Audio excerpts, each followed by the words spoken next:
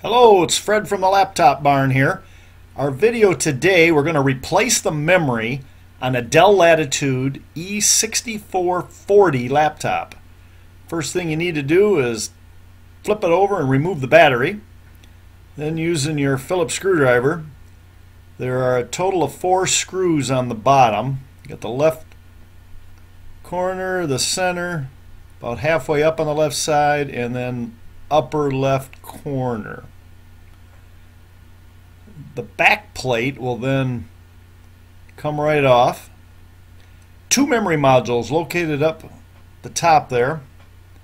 They just have a snap feature, no tool required, just snap out. And then you would replace that in the same fashion. Slide it in, it snaps in place.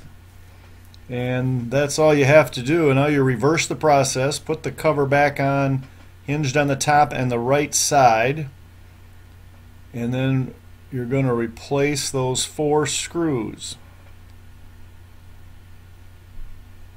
On the right side it just snaps in place. The left side 3 screws and 1 in the center. And that's all it is to getting in to change the memory. You could use this to change a bad memory module, or in most cases people are getting in and putting in more memory.